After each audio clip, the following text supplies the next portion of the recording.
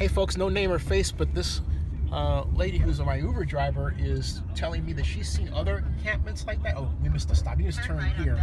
Next one. You can turn right here. Okay. Yeah. But you were saying you've seen other encampments like that? Yes, on Northgate, like when you get off on 27th, you just come down Northgate to Sycamore and Martin Luther King. It's all under there. If you go by the Greyhound on San Pablo, it's under there. Like, yeah, there's a lot of camps like that.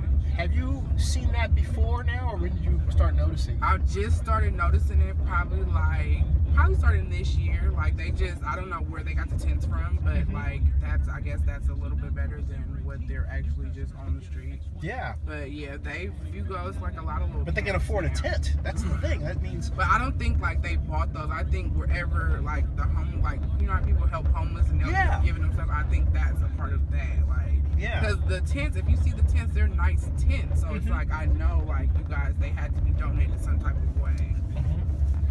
Yeah, or I was wondering if maybe somebody, that's a great point, though. That's a great point. Well, folks, that's the latest on the homeless situation here, and it's a problem. You know it's a problem when on Google Trends, one of the trends is San Francisco homelessness. They mean the Bay Area. Stay tuned, folks.